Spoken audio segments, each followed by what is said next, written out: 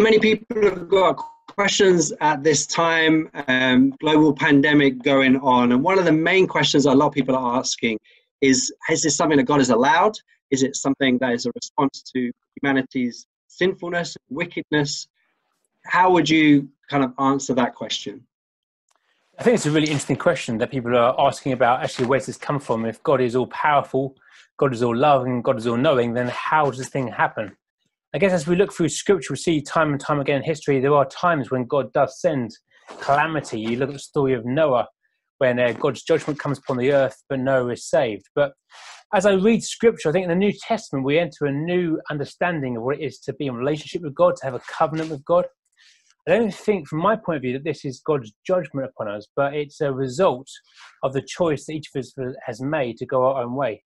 So from the very beginning of the Genesis story, everything is created good, and yet man and woman choose to go their own direction. They choose to rebel against God, and we are living in the consequences of that. And part of that is sin and is death and is sickness, and part of that is pandemic as well. That'd be my thoughts. What about you, Mark? What are your thoughts on the whole thing? Yeah, again, as you said, Andy, it's a very interesting and relevant question. I know a lot of people are wrestling with it at this time. I mean, for me, God is a good God. God is a loving Father. So, it's weighing that reality, which Scripture teaches very strongly, with what we are facing and what we are living through at the moment. And I think the question that I know a lot of my friends are asking, and even Christians are asking, is if that's true, God is that good Father, just maybe to push it a little bit further, then how does he allow something to happen like this, even if it is a result of our sinfulness or our waywardness?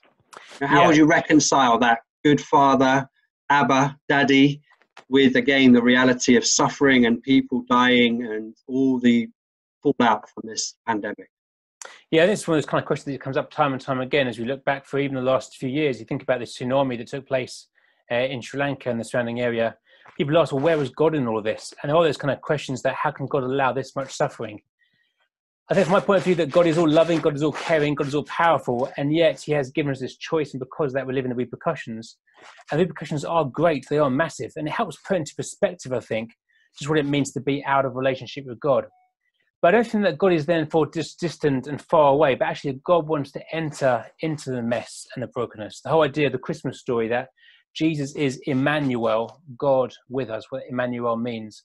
But actually God wants to actually meet us in the difficulty, meet us in the brokenness, meet us in the pain and the suffering.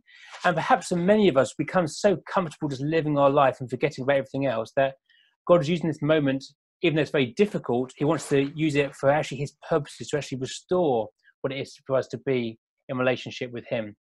And that ultimately we have the idea that Jesus came to earth and that he went to the cross, that he endured the most horrific suffering and pain. And he actually utters those words from the cross, my God, why have you forsaken me? So there's a sense that actually even in the brokenness and the hurt and the pain that we're encountering at this time, that God wants to speak into that God wants to be close to us, that God wants to draw us back to him again. And I think if you look through time and time again, through the scripture stories as well, you find that in very difficult times when there is battles and people get killed, or where there is all kind of plagues, in those difficult times, God is often drawing his people closer to him again. But the choice is, how will we respond during these difficult times?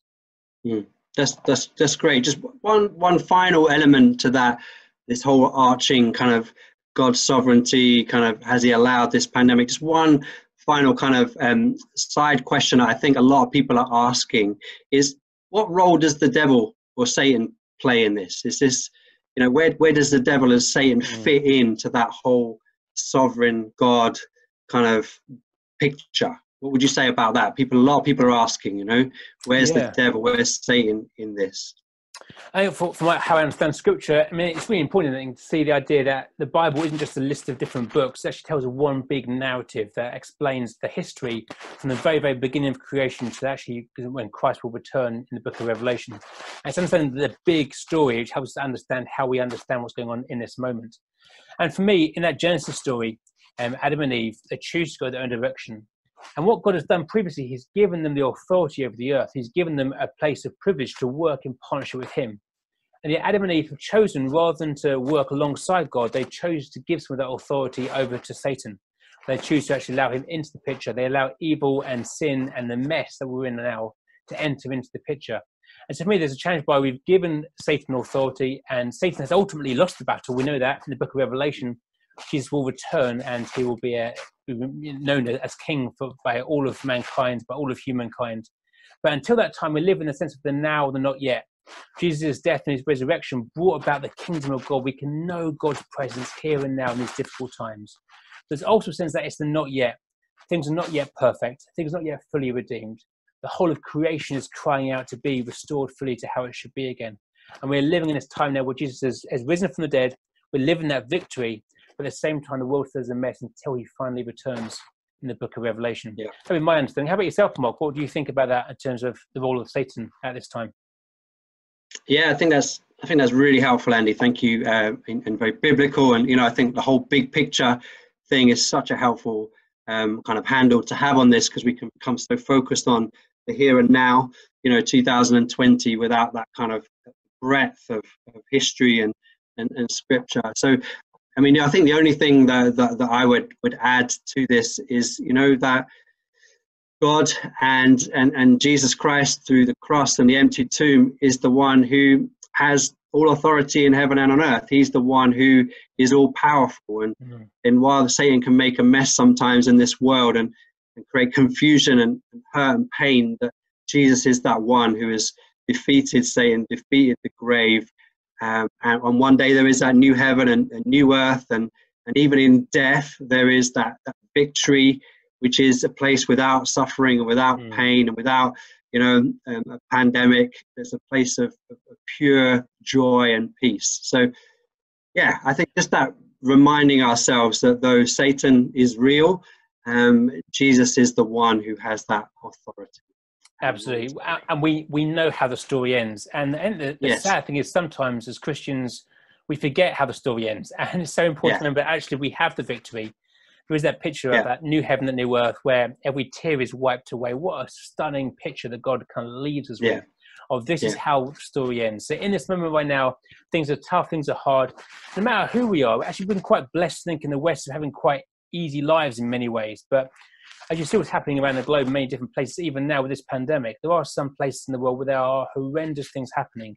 But even in the midst of that, Christians are standing firm because they have this sense of they are part of a much bigger story. They know how it ends, and that death isn't the final thing. Yeah. Great. Thank you.